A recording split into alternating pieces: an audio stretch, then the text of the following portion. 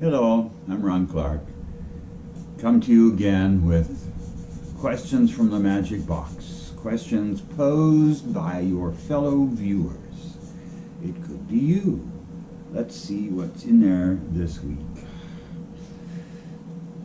Oh my. Oh my. Well, it seems several questions sort of merged into one. The questions are, do we live in one universe? Or is there truth to the multiverse theory that there are multiple versions of the current timeline that we are living in now? Our physical universe seems infinite, at least in the case of the laws of physics. But with the laws of physics come many other restrictions. But to convey the infinity of the astral and mental planes, the physical universe should also be infinite. So do we as humans cannot yet comprehend it enough, cannot see as far into the universe to see this infinity? Or rather, the universe is, at least in some aspects, finite? I was just thinking about your comments on being able to see an accurate perception of the future from the greater self perspective, and I would really appreciate a video clarifying this topic. Like, how are we free to do anything, yet from the greater self perspective everything has already happened? And then, if the universe is infinite, then doesn't that mean that there are many different versions of reality that exist where I make different decisions in this moment? Oh, well. So, this started out as one question that I spent a lot of time thinking about and preparing to talk about. And it was about whether or not the multiverse theory is accurate. Multiverse theory being primarily and most usually a question of whether or not every choice that we make spawns another branch in the timeline where that choice is made differently. So there are multiple universes coexisting, all being generated by choice and by the options that are presented. So every possible nuance of things that could happen is manifest in its own universe. Then the next question was questioning whether or not the universe is actually infinite, and if not, why not, etc. Mostly referring to the physical universe. The third question, which suddenly tied all of this together for me, was a question about the perspective I've spoken of on time being different from our perspective here, in which we are in this progressive thing we call time, or the perspective of the greater self and the supernal realm in general, where all of time is complete as a single whole thing occurring in an infinitely large now moment. Okay? So how do those mix? How can, from the perspective of the greater self, our whole lifetime is visible from beginning to end, yet from this perspective it's all about a freedom of choice, a freedom of will, and it's totally unpredictable. Okay, so whoa, that's a whole lot of stuff. So it will take a moment to answer all of that. First, I will begin with whether or not the universe is infinite. my experience, and you know, there are scientific theories about it being infinite and it being finite, about the Big Bang, etc. Okay? These are just theories. They're always in flux. A lot of recent information seems to be pointing out that the Big Bang is just that, a theory, and did not actually occur, and that the universe could be trillions upon trillions of years older. So science doesn't know. That's what science is telling us. We have theories about what the universe is, but we don't know. Okay? So, what I have to say is based upon my experience. Whether that's any more valid than any theories out there, I have no way of knowing. Okay? This is simply my experience. And to me, the universe, how to put it, sings the song of infinity at every level, at every moment of the cosmos, the physical universe as well. The mental universe, I mean, to us it seems more obvious that this is infinite, because just with our minds alone, which are tiny little bits of this mental universe, we can think of an infinite number given the time of ideas, okay? So to us it's easy to think of the mental universe being infinite. And we know so little in general about the astral level of the universe that it's easy for us to think of it as infinite. Mostly we wish it to be infinite. We don't know if it's infinite. Physical universe is where the question really arises. Can space be infinite? You know? And my experience is that yes, space-time is infinite. I see that just from looking at the physical universe. When everything within our physical experience is not only infinite externally, but infinite internally. We can look inside smaller and smaller and smaller. When we crash these small little particles into each other, poof, even smaller particles appear. So as our scientific apparatus progresses, we see ever smaller. So, the universe is infinitely finite, but it is also infinitely infinite. When we look through our telescopes and various other instruments, we don't yet find the end point. Comes a point we can't see beyond, but as each time that our instruments, advance, we see further, and there's still shit out there. So yes, my experience of the universe, when I mental travel in the universe, there is no end. But now we come to the multiverse theory. My experience is that no, the multiverse theory is not valid.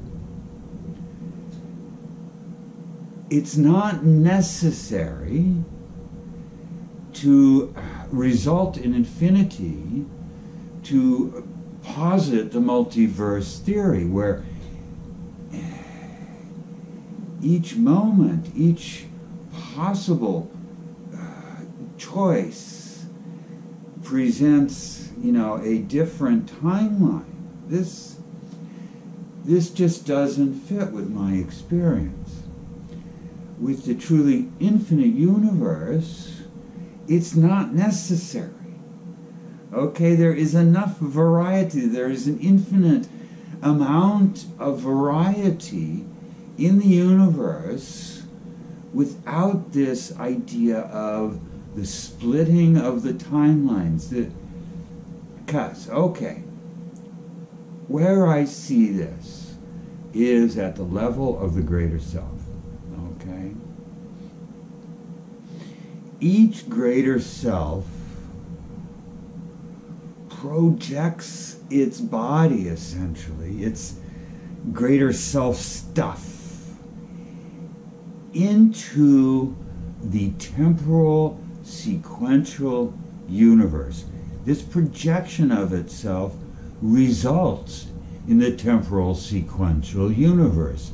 It is temporal sequential stuff that is given birth to by the greater selves. And the shape that stuff takes is in individual selves, individualized bits of the one self, the I. So every one of these individualized selves projected by the greater selves is an individual self, a small reflection of that I. Okay? There is only one copy of each of these individual selves. Each one of these individual selves is utterly unique. An example of an individual self is me, is you, is this cup, is the magic box. Everything that exists is an individual self. An individual self that here is incarnate, is in a body, in a flesh and blood. That's what incarnate means.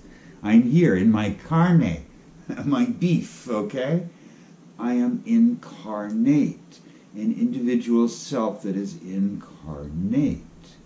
The individual self is primarily a mental thing, okay? But it takes on an astral and physical form. So here, it is a physio-astramental thing. My individual self, who I am, is a physio-astra-mental thing, okay? There's only one of me. I don't split off into different timelines. None of us do. We are utterly unique, which means that we make utterly unique choices. Okay? See, this is the thing. The multiverse theory, number one, misinterprets the nature of infinity, and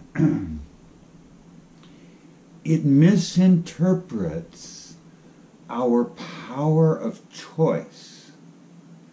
Now, I'm not talking about free will. To me, this free will is sort of nothing. I mean, hell, we can will anything, but that has absolutely no impact on the universe. Not willing doesn't have any impact. It's our actions that have impact, okay?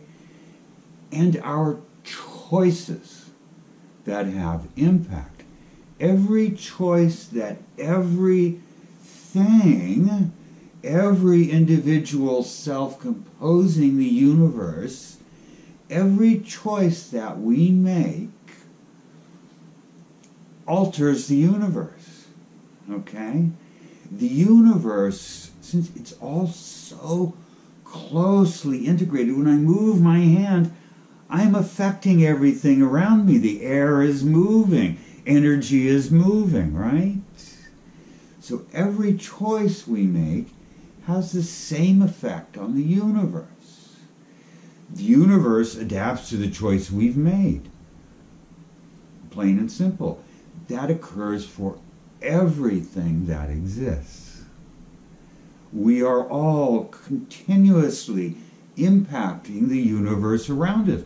We are what makes up the universe around us, and we are a dynamic, living thing, this cosmos, which we are a part of. It's all integrated. It's a one thing, okay? So all of our choices change the universe as a whole. We don't split off into different timelines. Those choices that are available to us do not exist as separate timelines. The timeline is constantly changing and constantly being changed by all of our choices. Okay? That is the universe that we live in, the sequential, temporal universe that we live in. Now, the universe, the supernal realm, okay, let me say first, let's talk about the mental body. Since the individual self is essentially mental, this is our mental body. It is our awareness. So it exists at all levels of our incarnation. We have the earth region, which is the region I'm using here to talk to you, right?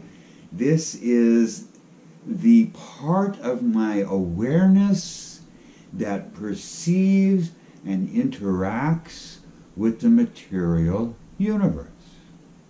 Okay? Then there's the water region of my mental body. This is what we call the astral body.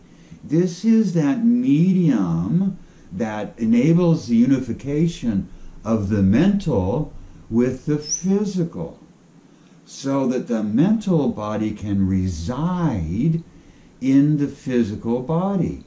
This is the astral medium that we commonly think of as emotion. This is what binds awareness to physicality for human beings, is emotion. At its more universal level, that's significance, the impact that everything has upon everything else. This is our way of sensing that impact that things have upon us and we have upon other things in the physical realm. Okay, so this is the medium that unites the awareness to the physical body. Now, we come to the awareness itself. Without body, physical or astral body, we have the air region of the mental body. Now, this is our thinking, communicating awareness. I'm using my air region of my mental body, and you are as well, as you listen to my words and comprehend what I'm saying. Fairly simple, right? Now, there is yet another part of the temporal mental body. This is the individual self's mental body. The individual self is totally a creature of the temporal realm, sequential temporal realm, okay? So of the temporal mental body, we have the earth, air, water, and air and fire region. Now this is the most ephemeral of them all. It's like that little flame that shoots up into the air and dances around, okay? This is the aspect of awareness that connects with the I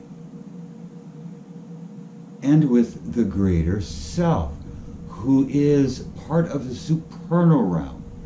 Now, the greater self is the first layer of our supernal mental body, okay?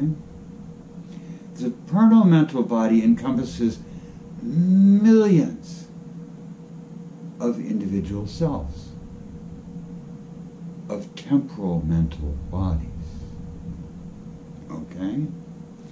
So,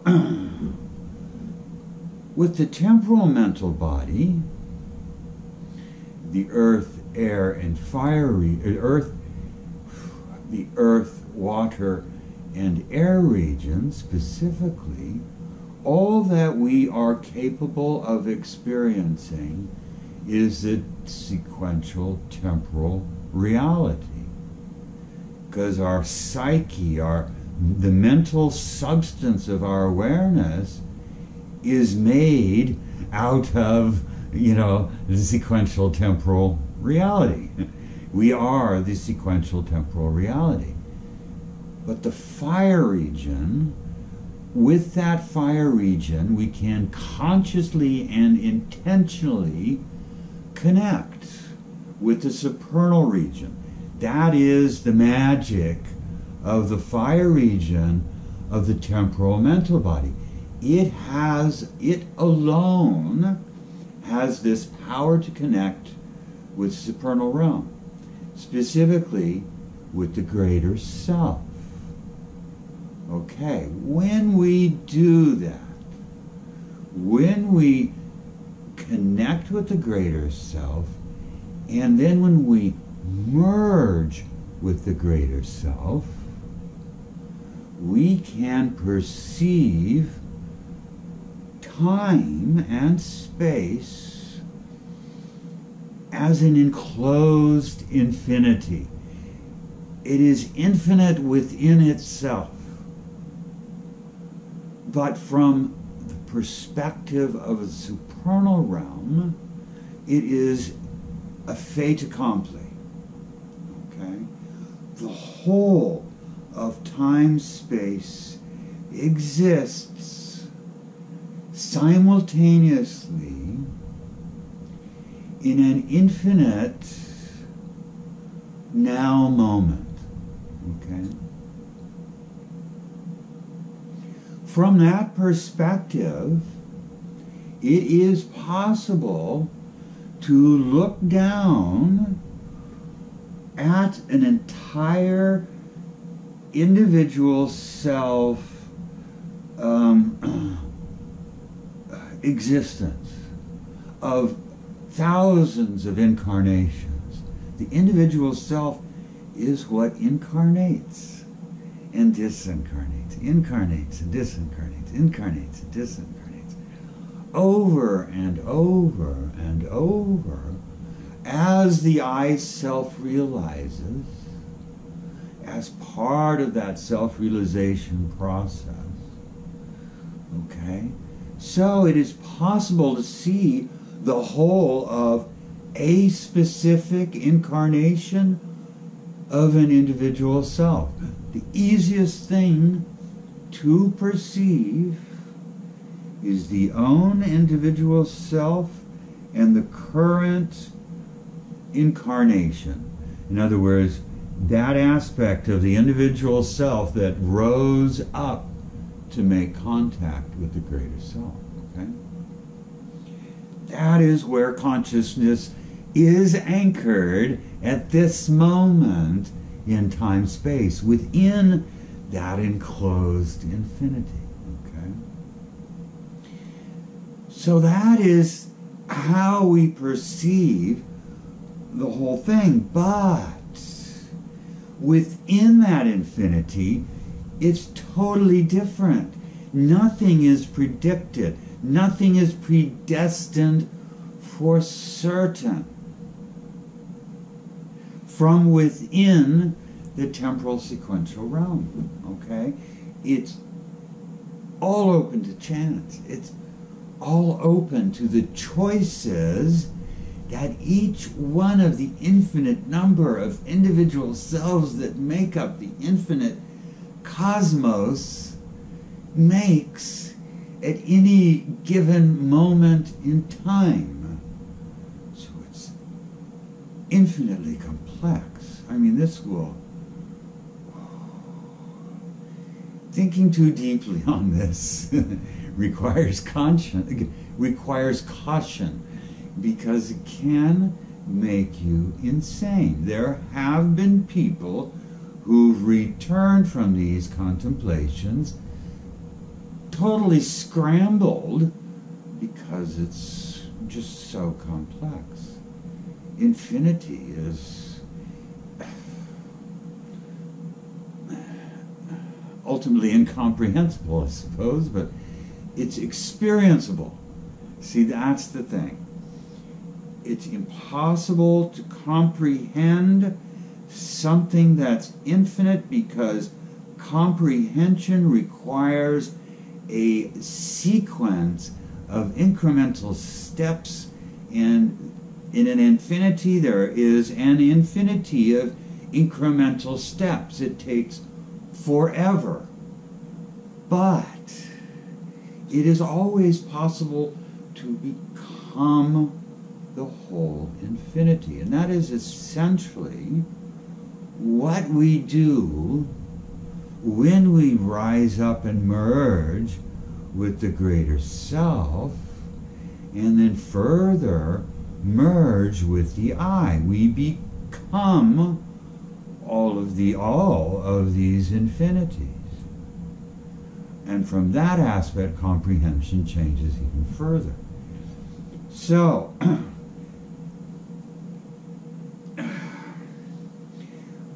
from the perspective of the greater self, it is possible to perceive one's entire incarnation from beginning to end, as well as all of one's incarnations, past and future. It is possible. The likelihood of you ever doing that is infinitesimal, okay? It's not something to be striven for. It really isn't. It really doesn't. Well, let me backtrack for a minute. The only way to make that perception in such a way that you have any conscious awareness of it, that you can bring back any sort of memory of it, is if you have the skill in your mental wandering to very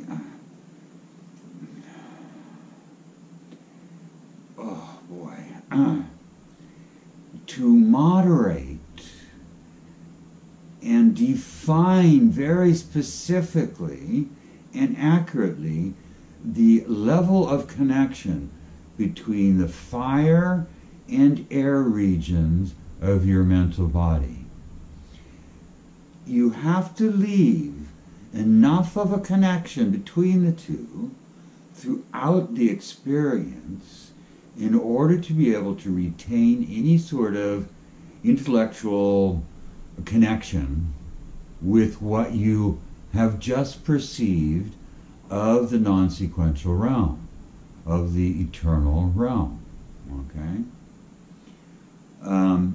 Only when you have perfected that ability do you have any hope of, having that experience ultimately mean anything.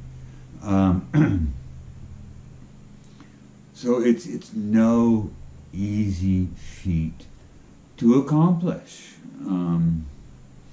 And what most people do when they see into the future, what they're seeing are the threads of continuity that run through the whole sequential universe and connect each thing to the next thing, each event to the next event, each moment to the next moment.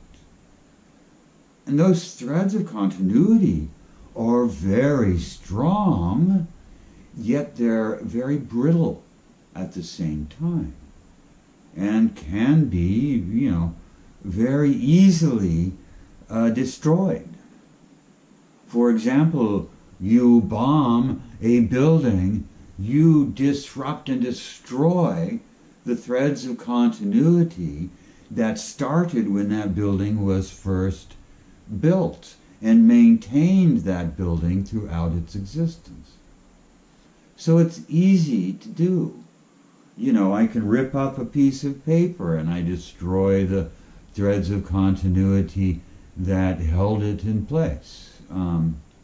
So, the threads of continuity can tell the most likely future, but they cannot never tell the exact future.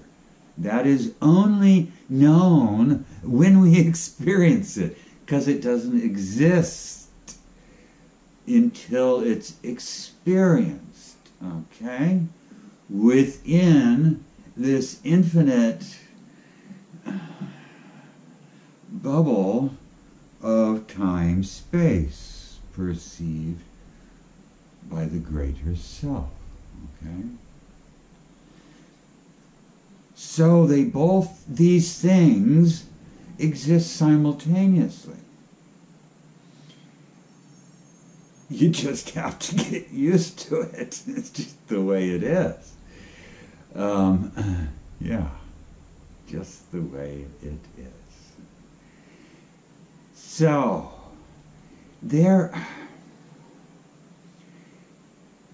is fate, but only to a certain extent.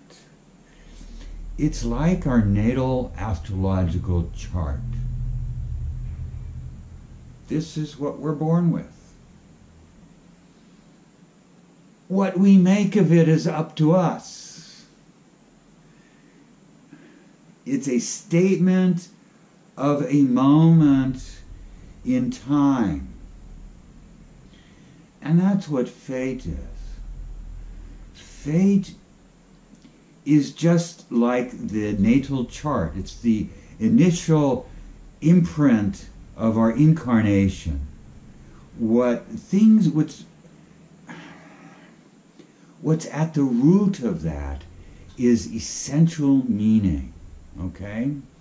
So that essential meaning must be enacted during our incarnation, and ordinarily that enactment occurs in these specific ways because of the culture, the time of the universe, and the type of person the individual is, okay? But every choice we make impacts how that essential meaning is going to be enacted. And it's up to us how we enact that essential meaning. That's our freedom of choice, not our freedom of will, because willing doesn't matter here. It's only choice that matters. What choice we make in any given moment. And especially the big choices. Those are what greatly influence how our fate is manifest. Okay? Okay, so I think I have answered all of those questions together in one ball of yarn. Yes, the universe is infinite. no, the multiverse theory is crap. And yeah, talked about the different perspectives. Okay, so that has pared down the magic box of questions a bit, and it'll need to be filled up some more. So definitely, if you have any questions you want to have addressed, just put them in the comments below, and we'll add them to the list. Add them to the little pieces of paper in the magic box. Okay, till then, bye-bye.